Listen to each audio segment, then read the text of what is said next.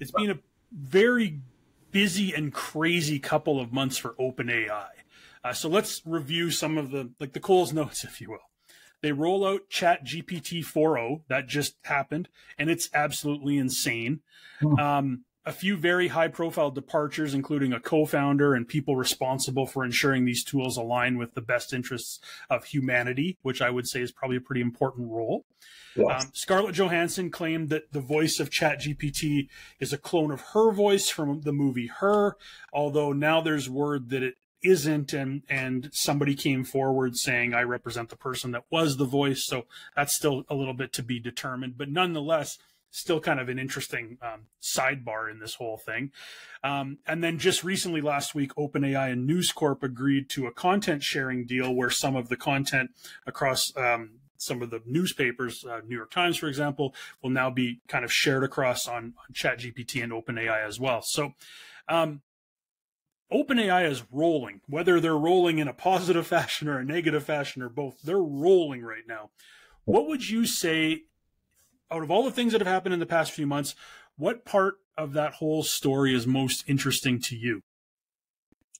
I think just simply the pace of advancement is interesting in itself. I mean, as you mentioned, GPT 4.0 is out now, and having used that and the chat feature, it is incredible. You know, it's scary, but it is incredible that how far the tech has come. And yeah, the response time is, I believe it's down to 300 milliseconds, which is essentially what you would expect from having a two-way conversation with another person. Yeah, it's extremely quick. So that's mind-blowing. But like I say, it is a bit scary. It is all a bit Black Mirror.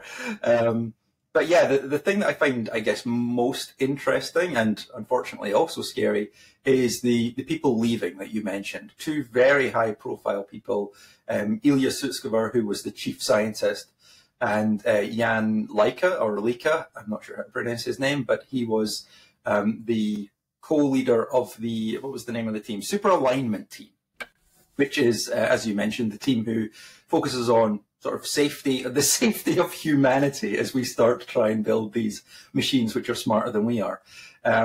So yes, the fact that these people left, and Jan Lika actually made quite a few comments on Twitter about his concerns that the original goals of OpenAI, which were to be open and to make something which is for the benefit of humanity and safe to use, he had serious concerns that those goals were no longer really in the sights of OpenAI and that they had lost their way. And when the person who's in charge of making sure the human race doesn't get wiped out leaves your company, that's not a good thing. Yeah, that's not a good thing to me. So yeah, but like you say, a very, very interesting time. We don't have anybody at Strong Coffee in charge of making sure the human race gets wiped out. So might be something we want to look at. Sure. Yeah. In the future. I'll talk to the guys, see what we can come up with. Yeah, and you're right, that those two key departures, and there were others as well. Those were kind of the key ones, but there were others as well. That's quite concerning. And yeah, the speed of which everything is happening. You think about, back in the early days of social media, where social media tools and channels were rolling out, and we thought that was quick. Like, oh, there's another one. Here comes another one. And we've documented many of them on the podcast. Some of the ones that worked and some of the ones that failed.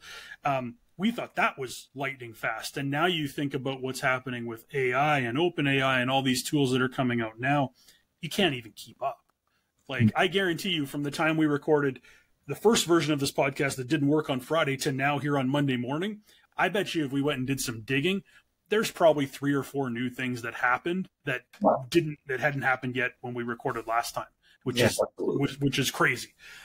For me, on what's the most interesting side is the idea of AGI, or artificial general intelligence, and whether or not that's kind of being achieved maybe in the background is kind of what's most interesting to me. So I guess when we talk about this idea of AGI, what exactly is it? Well, I saw an interview with Sam Altman, and somebody asked him, well, what is it to you? And obviously people have different answers, etc. And he basically said, it was the equivalent to a human that you could hire as a coworker, and it would learn things like a human. So less just about giving it data and then it spits it back out to you, and more about how, like a human, it starts to figure things out on its own and learn how to do things on its own.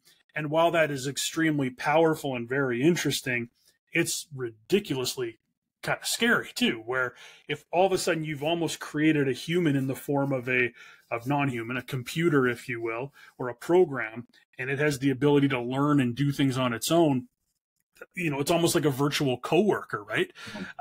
So to me, the most interesting is that's kind of the genie in the bottle. And if you think about some of the things that have happened going back to the end of last year, where something happened where there was a bit of a fuss over there, and Sam Altman was removed and all this kind of, then he came back.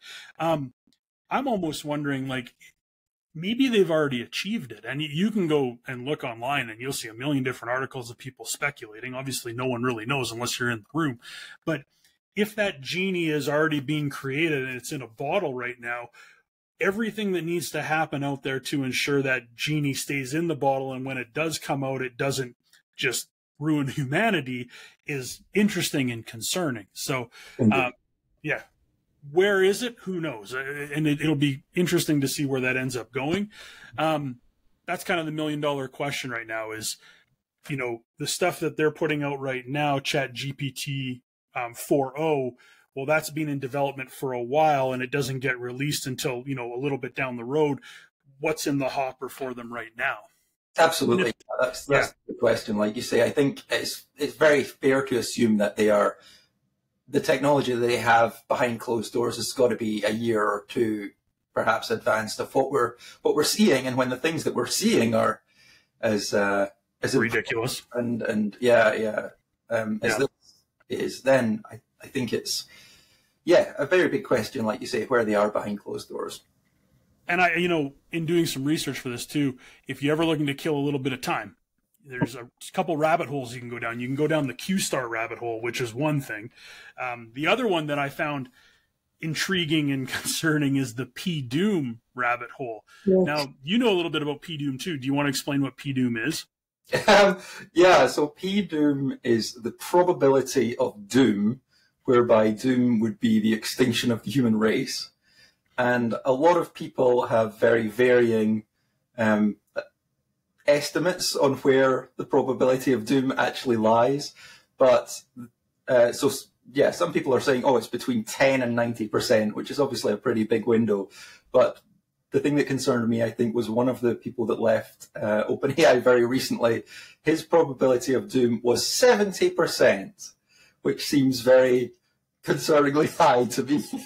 Yes, that's I would say 5 is concerningly high. Yeah. And then you see some of the numbers from people that have either been in the room or very much around things that are going on right now, and their numbers are higher. It's interesting time. So we'll see where this all goes. But I do think, AI being rolled out in a safe manner has so many benefits. There's so many things that it can help us with and solve problems and make life easier and better for people. It's just going to come down to, can we as humans roll it out properly, keep it safe, be responsible, and that remains to be seen. So sure.